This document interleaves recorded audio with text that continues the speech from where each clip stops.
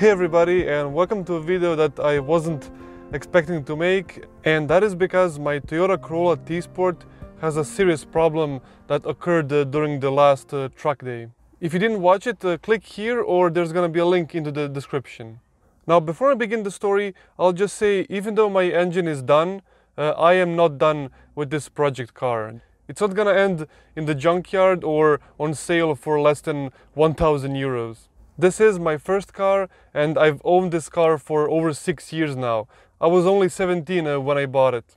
But anyway, let's begin the story. It all started in the final stint of the final truck day of this year.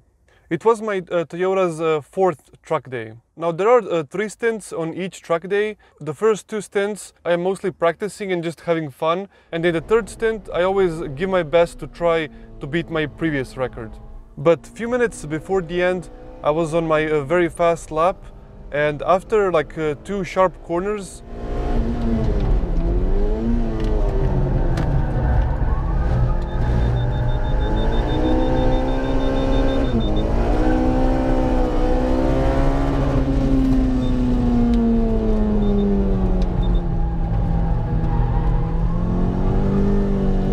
on the little straight I barely had any acceleration.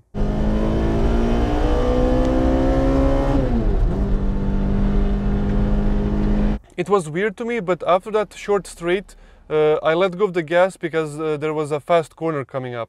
And then while I was going around that fast corner, all of a sudden a knocking noise started.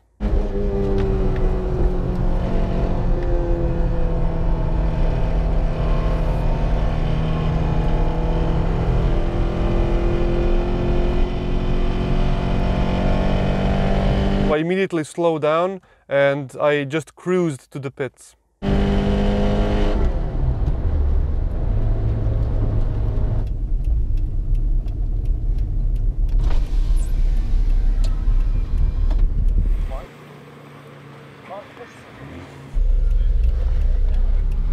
Trokira nešto. A? Trokira. Da, uopšte nisam imao brzanje.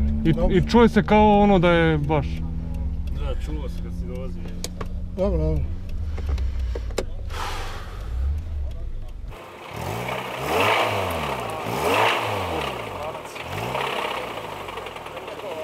In the pits, my dad and my friends listened to the noise, and one of my friends said that it sounds like it's a chain-related issue.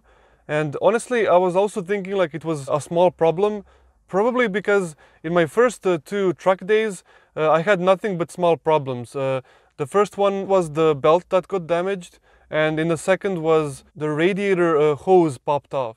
But still, not to make things worse for my car, it was towed to where my car is maintained. So on Monday they will tell us what's the problem.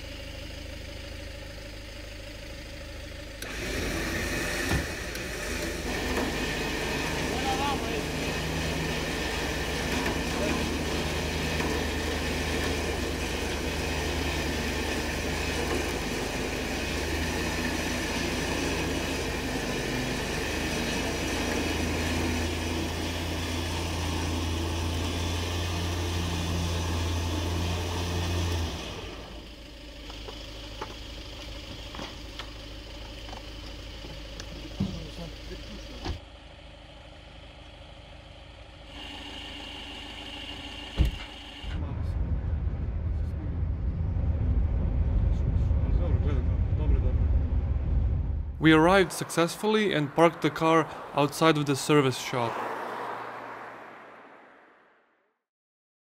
After 2 long nights, Monday came, so we finally went to the service.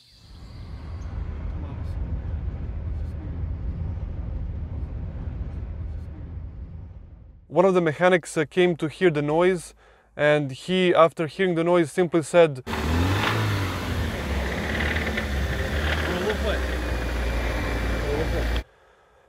that was like a big shock to me and my dad. It wasn't easy. From the sound that he heard, he told us that problem is related somewhere in the camshaft or rod bearings, which means fixing it, the whole engine needs to be pulled out and opened. And by doing all that, they just honestly said that it's not worth doing because it would be so expensive. So their best solution was to try and find the whole 2ZZ engine and simply swap it. After the talk with the guys at service, we tried to find the 2ZZ engine nearby us in my country or our neighbor's country. But after like hours of search, there were none on sale. We went to see if there are on eBay, and surprisingly there are a lot of 2ZZ engines. But just like buying everything on eBay, it's always a risk. Since I won't be using my Toyota for a while, we put back all the original parts. So right now we towed my car back home and cooled down a little bit. We don't have to rush anything, and like nobody is rushing us. Plus I still have my Peugeot 207 GTI hot hatch to have fun. So in the end we still don't have any clear plan aside from researching more and just waiting until we find a good condition and accessible 2ZZ engine to swap. That may be in 1 month or 5 months or even 1 year. So yeah, that's the story on how I destroyed my Toyota Corolla T-Sports engine.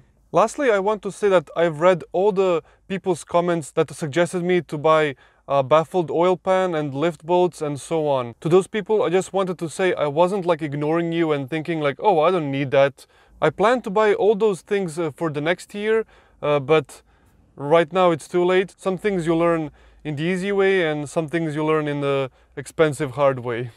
Although we didn't open the engine, so we don't know exactly what happened, but if you ask me, I think it's because of the original 2ZZ oil pan. The failure happened after 2 sharpest turns, and so I think the oil pump was sucking air instead of oil. That was thanks to the big G-forces, got swooshed on the sides and out of reach for the oil pump. But that's life. I mean, it's not like I wasn't aware that this thing can happen. I mean, in racing your engine can blow up at any second. Anyway, I want to end this video on a positive note, and that is that, again, I'm not giving up on this car. So the story of this amazing Toyota is not over. So stay tuned for more videos on this car. It probably won't be so soon, but it will be back. And I want to thank you for following my journey with this car.